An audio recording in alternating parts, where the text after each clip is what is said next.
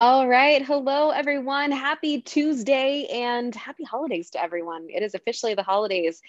Today is a day that I am, in a word, excited about, but also I think just full disclosure, this is a friend of mine. This is someone that I care about that is a meaningful human being in the valley to me, and I couldn't be more thrilled to share with you her wine and her story today. And so we are talking about Harvest Duhig. Yes, that is her last name on the bottle. Her first name is in fact Harvest. And you may have caught the wine in 60 seconds that I put up here, probably back in the summertime. But I just couldn't love this woman more. I couldn't love her wines more and all that she does. And I think that you are going to love her as well, which is why I have invited her on here to talk, because she is just such a breath of fresh air. And sort of, when I describe her, I think of her as like, a cooler, hipper version of Mother Earth. And she is just someone that is not only a talented winemaker, but just someone that you kind of want to be friends with, right? And I think at the end of the day, for me, this is exactly the kind of people whose wines I want to be drinking and supporting. So I hope you all agree with me there. For those of you who don't know, Harvest Duhig, didn't read the little blurb I put below, no problem. That's what we're here for. Harvest Duhig has been a winemaker at Caymus for about 20 years now. She has been a pivotal part of that production. So if you love Caymus, and I know so many of you do, this is going to be a wine for you to watch. In fact, James Molesworth of Wine Spectator noted that this particular wine and Harvest's endeavors are, it was a strong debut and won a Napa Cabernet to watch. So strong words from him. Of course, for me, this meeting Harvest, seeing what she's been doing, I met her in 2017, right after the fires, actually, because she was managing a vineyard up on Atlas Peak that was sort of part of that initial, those initial fires in 2017. So I went up there with her to check things out, and that's where we met. I have stayed friends with her ever since. She helped me with a little project of mine on the wine front, and I've just enjoyed getting to know her. But her journey is an interesting one. This is her own personal project. She does still work at Caymus. She is still a winemaker for them. She is also doing this, but her last name Duhig is a rather famous one in Napa Valley. This is a generational family that's been around for years. In fact, if you drive around, I think it's around like the Carneros area, you'll see there's a Duhig road.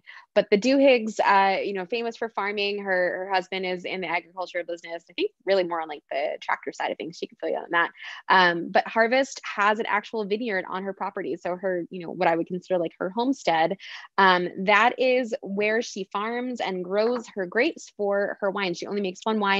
It's all Cabernet Sauvignon, and it's from the region of Coombsville, which is, the southern, not the southernmost, but a southern appellation in Napa Valley, sort of on the eastern side there.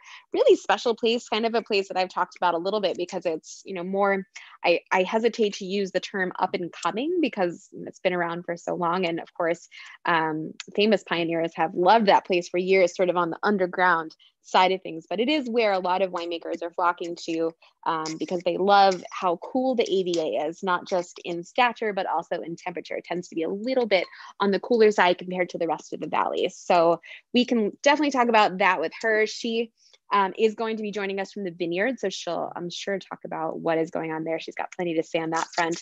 And we'll talk about the wine itself. I do just kind of want to give a little tasting note of these wines. So this is the 2017, 2016 is the vintage that I first fell in love with. That was her first vintage. And one of the things that I love so much about this wine is I loved selling it at press. This was absolutely one of my favorites to recommend to people, especially ones that came in and they would sit down and I would talk to them and they'd say, oh, our favorite wine is Caymus. And immediately I'd be like, well, you have to try Duhig, because I think to some extent there are some through lines between Caymus and Duhig, but this wine definitely has a signature all of its own.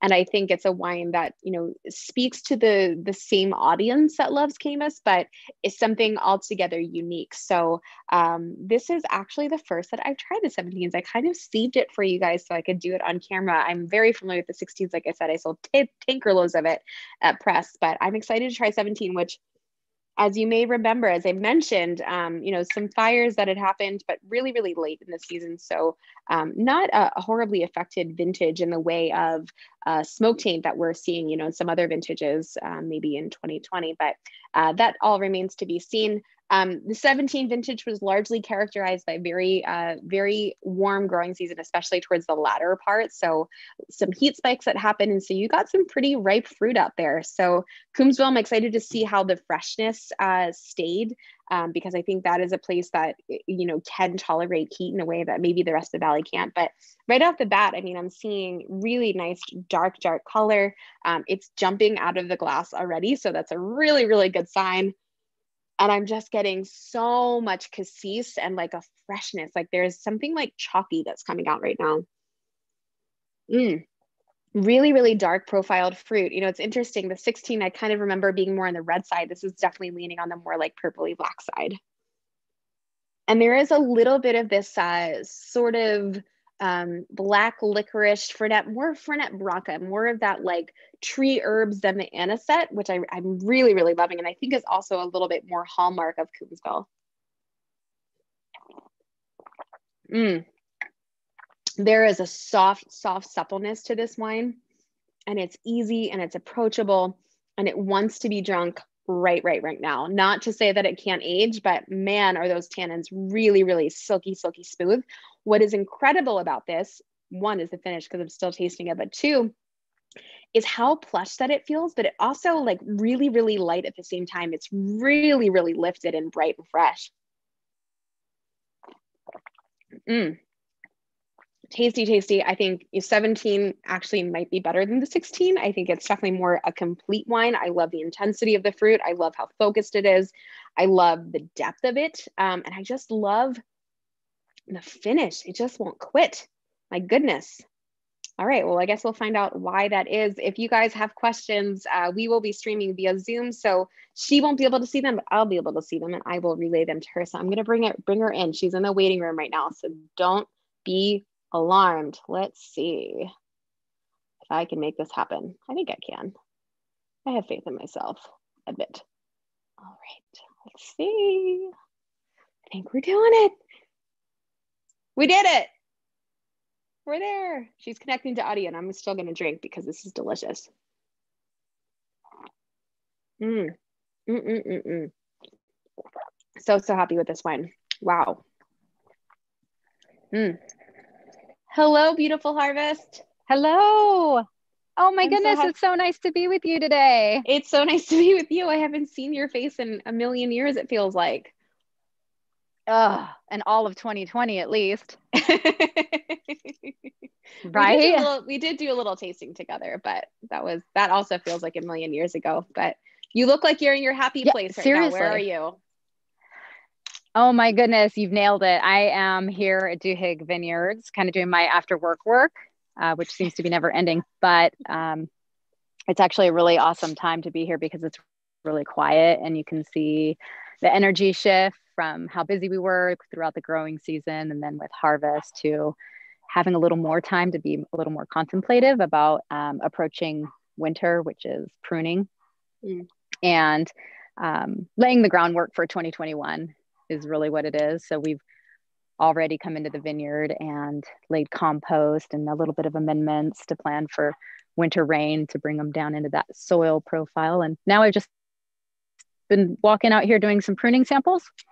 So I want to take advantage of making, the vine by vine approach to what's best out here in the vineyard. Which is really awesome. What does pruning sample mean? I don't know what that means. So what that means is I come through before I have anybody with me. And can you see my vine right here where I'm at? I come through and I look at the shoots where they grew last year. And sometimes the shoot growth is a little bit inconsistent from spot to spot. So some shoots might have a little bit thicker girth and some might be a little smaller. And on anything that we feel might be a little small and need next year's energy to really get that growth stronger, I will leave like just one bud and then take off last year's growth completely. That way that one bud will grow and produce a stronger position, which is, inevitably always what we want is to select the positions that grow really consistently, really evenly, our style wine. So I go through and I just do the pruning, just like so, and till I get down sort of what I feel like the vineyard needs on a whole, then we'll come in with a few more helping hands and get everybody pruning. So we like to do that once we know the vines are like full rest mode. They are completely asleep and all the energy's left the shoots and gone back down to the roots. But we're getting very close, and I can see that because all these little positions that I just pruned are dry, which means they're not actively pushing water or sugar, which is cool. It's a place to be. They're going to sleep now. They are going night-night. I would like to go night-night for all of 2020 at this point, right? I'm ready for winter. Everybody would. We're ready for winter. We're ready for a bottle of wine that just like knocks us out and we wake up and we're like, oh, here we are. It's all over. But so you're at your vineyard, which is in Coombsville, right? And how often are you out there? Because you're out there pretty much every day, right?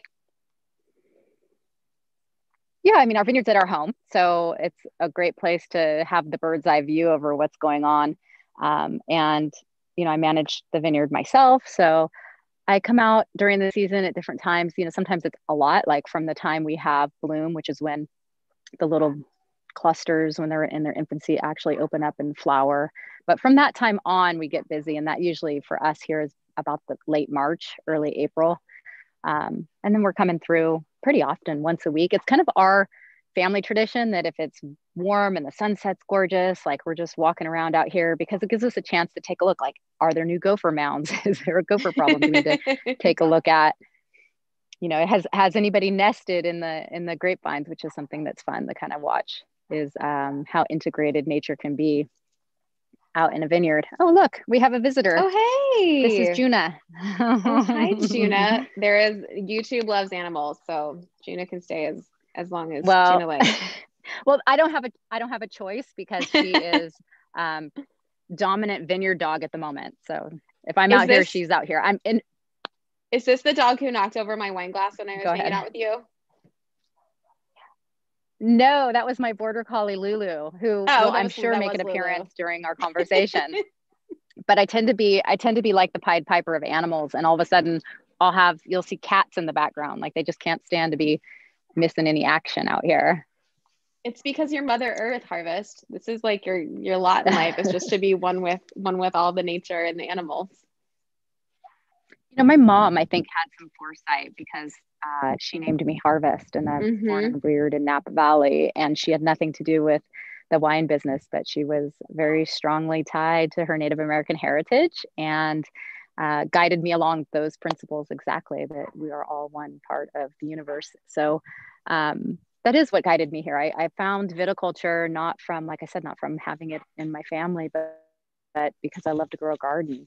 And at 16, I had a full garden for as long as I can remember after that. And then that's how I found my way to growing grapevines. I was like, well, Harvest, what could you possibly do in Napa and find some happiness? And that was always what I went after. So viticulture is what I landed on after swimming for several months in the ocean. I popped up out of the ocean one day in Maui and was like, that's it, Eureka. I had a Eureka moment. But I love that. I don't know if you, I don't know, Amanda, if I've ever talked to you about Duhig and where John's family originated from and how they landed in Napa Valley. I don't think you have. We've just talked about the fact that they're generational, and I've always seen Duhig Road. Yeah, so the Duhigs came from Ireland originally, and they settled on the East Coast just outside of Martha's Vineyard. But then 1853, somebody struck out with a bright idea that they were going to take a wagon train across the country. And they got to Napa Valley before Napa Valley was even Napa Valley. It was just the Napa territory. And they settled on like 450 acres of land that John's great-great-grandfather bought from General Vallejo and his wife, Benicia. And they owned that land for many generations, up until I think the 1940s, when their life changed. There wasn't a lot of Duhig siblings and children, and they moved into town. And so they had all those years been farmers and ranchers, and there's a long history. And his grandfather wrote a couple books and diaries talking about their early life as being ranchers and grape growers. And it was really cool because I found one of the USDA articles that featured the Duhigs, and it had the years total of Zinfandel that they had grown, and that they had won a special award for producing apricots. And so it was really cool to be able to come back all these years later and build something of our own from scratch in a place that we made our own home in Coombsville, and really live on with John's family's heritage. I love that. And Coombsville is so special. And I know you farm or you manage some other vineyards up and down the valley, but talk to me about Coombsville a little bit and why this particular place sort of resonates with you and with your wines. So we bought the land originally just to own property and like raise a family in the country and have a big garden and have chickens and kind of have a little full sustainable model. And vineyards came along with that idea, just that the timing was a little later. But what we thought was really insanely special about Coombsville is we sit at the toe slope of the eastern ridgeline in Napa Valley, which is the Atlastic Ridge, which means we have a lot of very light volcanic soils. And I, from my experience, know that volcanic soils to me produce just these amazing texturous wines. We have a little bit of elevation. We sit about 180 feet above sea level, which gives us a beautiful, gentle south and southwest slope. Our soils are very shallow, shy bearing. And I brought out this jar to show you guys a little deeper layer that I dug out earlier. And that is what some people call tufa, which is like a volcanic ash. Is I've done some study and research, and we really believe that it's diatoms. And if you dig down in here, we've actually, in these bits, it's not clay, they're very light, they're fracturable, they crumble in your hand. And we found fragments of seashell and fossils in here, which has been really enlightening. This has like no water holding capacity. So the water just kind of drains right through, just like volcanic rock, right? And what that gives us the ability to do is produce really small vines that we can control the vigor on, and that have the capacity to produce these beautiful full canopies, but then put a lot of resources towards cluster ripening. And in Coombsville, where we sit, it's believed that we sit in this old sunken caldera, which is like the side of a volcano that blew out millions of years ago. And we're seeing signs that, yes, that is true. We believe that that's why this site is really unique because of that. And it's very cool. So we get, the classic maritime Napa Valley influence, which means the fog rolls in and it rolls out. But for us in Coombsville, we tend to not burn off until like 9:30 or 10 o'clock, which means we have a lot cooler time than say anywhere north of us past Oakville or St. Helena, where it's a little warmer and brighter. And that lends itself its own set of characteristics to the wine, which we think when you integrate the environmental factors plus the soil, we just love what we're producing here. Well, it's delicious. And I have to say, compared to the 16, this is a totally different animal. And I don't know necessarily why that is. And I won't say totally different. It's not a total departure, but I will say I find this particular wine versus the 16, which I felt was like much more red fruited and more like strawberry. This is leaning more towards like purpley fruits. So more into that cassis and like even some blackberry as well. But what I love so much, and I keep going back to this, so I will be probably toasted in about 22 seconds, is how fresh it is. And I think that sort of speaks to Coombsville, right? Like you can have all of this texture and all of this liveness and the ethereal quality of the fruit, which is, fleshy and bouncy and delicious and quaffable. But then there's this lift, there's this freshness to it that makes you want to keep coming back for more. And I think, correct me if I'm wrong, but that it just seems very Coombsville, and it seems like, very much your style of winemaking, especially from that vineyard in Coombsville. I think you kind of nailed it. And it's interesting to hear your perspective, because I too think that the two vintages have some distinct differences, but that's what I love about what we're doing is in general winemaking, you're at the hand of Mother Nature, right? I mean, every vintage gives you slightly different growing season, growing conditions. And so we're making the best decisions in the vineyard in real time to produce what we think is going to make the best wine. But inevitably, there's going to be these little nuances and differences from vintage to vintage, which I think is pretty cool. I think the theme for me that carries things consistently through is texture and tannin, and especially texture and tannin from this location. And so the fruit component, I think, may be subtly different, but that's kind of what keeps us all interested. Yeah. No, I think texturally, this is very much the same wine, and I'm pouring myself more, which means I definitely like it. It's a good thing.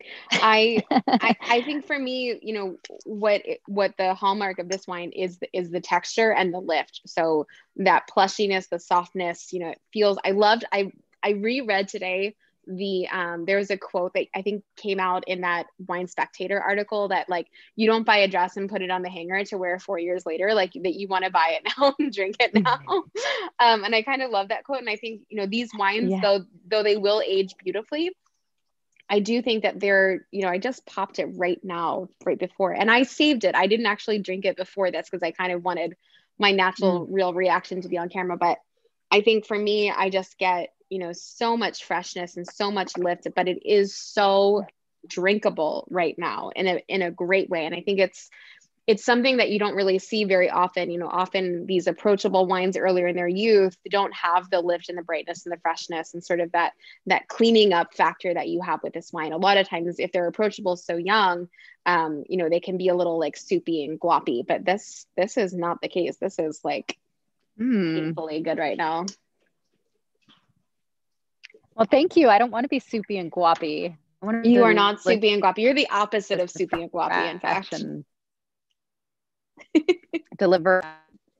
But talk something that I think making a wine that's ready to drink upon release maybe is a simple statement to make, but I think it really comes from farming first and really paying attention to what we're doing and how we treat the land and how we pay attention to the vines on kind of a like precision basis. And, you know, I really learned a lot of all of that really in practice from Chuck at Caymus. And he's utmost, hands down, one of the best farmers that I can even think of. And so I feel very fortunate to be working there alongside him for all these years in the vineyards, because it's taught me a lot. And so applying my knowledge here on this site, we've made mistakes. You know, I mean, there's been some little hitches along the way, and I think that's made us stronger and smarter and making better decisions in the future. So speaking of the future, one of the exciting things at our ranch is we are very close to the planning phase being ended and the development phase being started for like another 4.5 acres. And at that point, our entire property will have all the vineyard it'll ever have, but in totality, someday it will be 7 acres, which is amazing for us. Wow. That's awesome. Congratulations. That's not an easy thing to do in Napa Valley. And I'm sure for some people, they're like, what do you mean just plant vines? Like, no, it's not how it works in Napa. It's like a whole thing. It's a whole thing, believe me. But no, it's good to have the goal set. It's good to look at what the future might hold.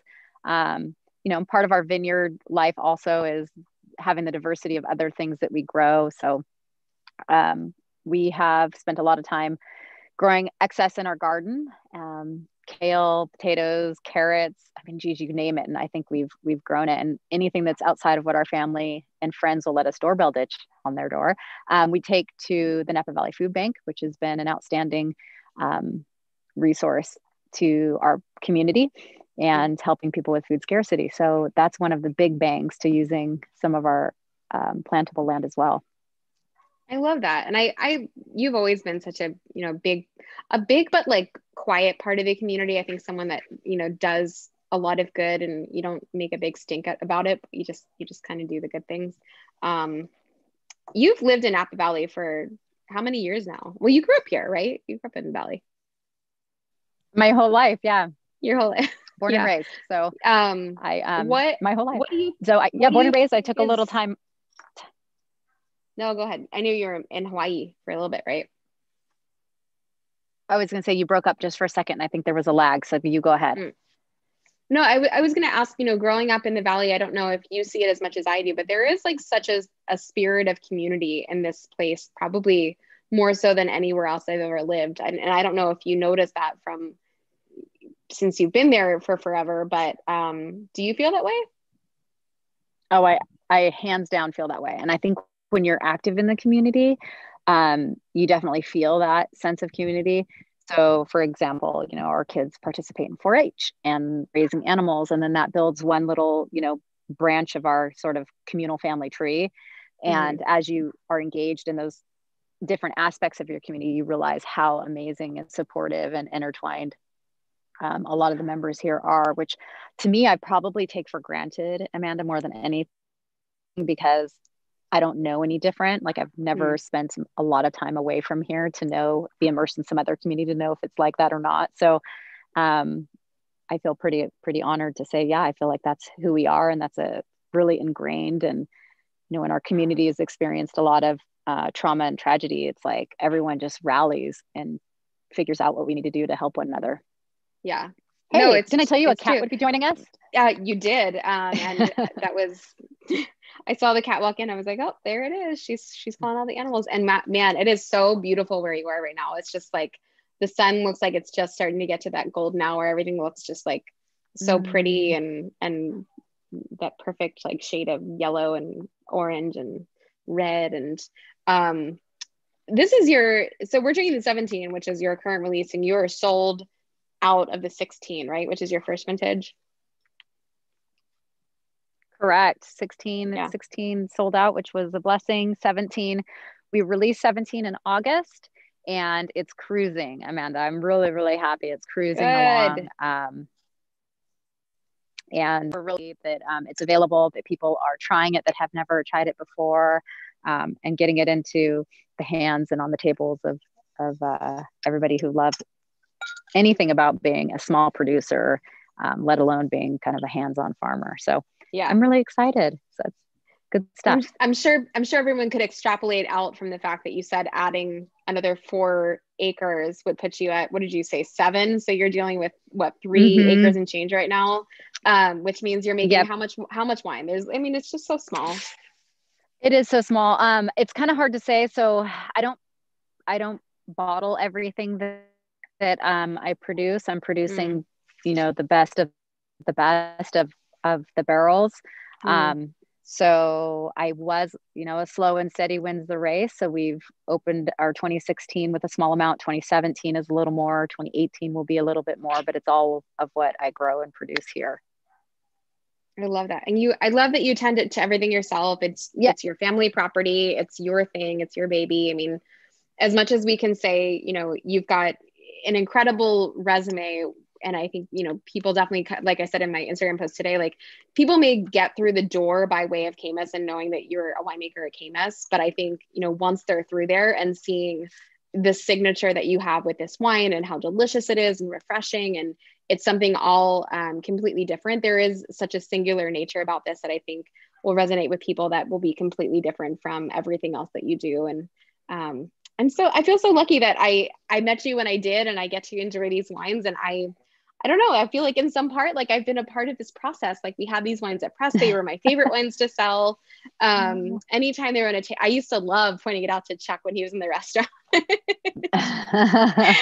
Anytime he was there, I would point, in the corner, like, hey, there's a bottle of Duhig. And this is Chuck Wagner, for anyone who's like, who you're talking about. Chuck Wagner, who owns Caymus, and he used to frequent press quite often. But anytime I'd have a bottle of your wine on a table, I would point it out and be like, hey, Harvest, this wine is over there. And he would get so excited. Oh, that's so awesome. See, to me, that's one of the most coolest things about growing grapes and making wine is this sense of extended family. Like you and I met at a really weird time in Napa Valley, right? It was right after the 2017 fires. And then we got thrown into a couple other fun things that we got to do and run around and check out vineyards and, do a bunch of punch downs by hand and really get our hands dirty. And so building that relationship is like forging a friendship in no other way like that I've ever experienced before. And that happens in this environment, fairly often. So I Yeah. feel just as blessed, honestly, to be in your acquaintance as well. And I do feel like this wine is retails at $125 a bottle, which might put some people off, but we really feel like the precision approach, hands-on farming that we're doing ourselves on this land, and the quality in which the wine uh, demonstrates is kind of sets it apart. So we know it may not be for everybody, but we do hope to grow organically our wine family, and it's experiences every single day that having the wine really is what builds that family. And to me, um, I think wine should be integrated on all levels every day. And I know sometimes you get caught in the like, I'm going to save this bottle for a special occasion. And right now, more than any time, I realize like right now is a special occasion. Like I'm grateful I'm healthy. I'm grateful I'm happy. I'm grateful I'm working. I'm grateful that I'm able to be here with you and do these tastings from here. So salute, like pull the cork out, enjoy the moment, and make right now that special occasion. I couldn't agree more. I will cheers to that. And I think for anyone watching, if you're not in love with Harvest, you have no heart. But oh my gosh, or sense of humor. But I thank you so much for I know this was like sort of a challenge to join me from the vineyard, but I did feel like it was important for people to see you in your element, which you so clearly are right now in the vines, surrounded by your animals with your wine. Because I think it speaks to this wine. It speaks to what Duhig is. It speaks to the fact that this is boutique, it's small. There is a human and several humans at that behind this wine that is your family. They're $125. No, not in an expensive bottle of wine, but there's a reason that this wine is what it is. And it's because your heart and your soul and your family goes into this. And it's something that you do every day and you live and breathe it. And, this is a liquid expression of that. And how lucky are we to get to share in that with you? Oh, thank you. Thank you. Thank you. Thank you. Yes. I appreciate it. Well, and here we are. Here we are in that beautiful landscape right now. I'm so jealous right now. I'm still on the East Coast. I've got to get back soon. And our Wi-Fi cooperated for us. So we're like all the stars aligned. It was how lucky. Beautiful thing. I love it. Well, for those who are unfamiliar with Duhig, I did link below in the description, and be sure to get on her mailing list. Buy the wines when it feels right for you. This is definitely something that I feel privileged to have known about at the early side of things, because I think it's only an upward trajectory from here. But get on the mailing list. I think when you send an email, it's a good one, and I think it's something that you should be paying attention to if you love wine and you love story and you love harvest, which let's be honest, who doesn't? So thank you so much. I will let you get back to your many, many tasks that I'm sure you have, because you're a busy lady that, officially has 2 jobs, in addition to being a mother and a wife and a guardian to animals. But enjoy the rest of your evening. I will enjoy the rest of my wine. And to those of you who watched, and it seems like there was quite a few of you, we really appreciate you checking us out. And we'll see you all next time. So thank you, Harvest. Oh my goodness. Thank you. Thank you, everybody who joined. See you soon. Bye. Bye.